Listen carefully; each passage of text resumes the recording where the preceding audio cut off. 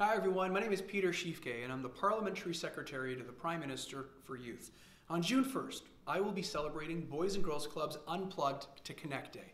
Unplugged to Connect encourages all Canadians to spend 1 hour or more unplugged from their devices and connected to the people in their lives that matter most. Their friends, their family, their neighbors, their work colleagues, and yes, even their Member of Parliament. Encouraging young people to unplug and connect is especially important, as the internet and smartphones are changing the way that children and youth connect with the world around them.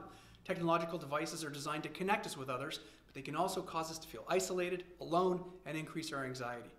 Comme les repères jeunesse du Canada, je crois qu'il est important de créer des liens directs avec ceux qui nous entourent pour garder un bon équilibre de vie.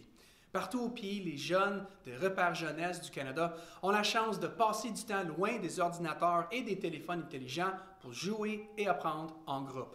Le 1er juin prochain, je vais me joindre aux repères jeunesse et aux Canadiens pour débrancher et allumer et montrer que lorsqu'on ferme le téléphone, tout peut encore arriver.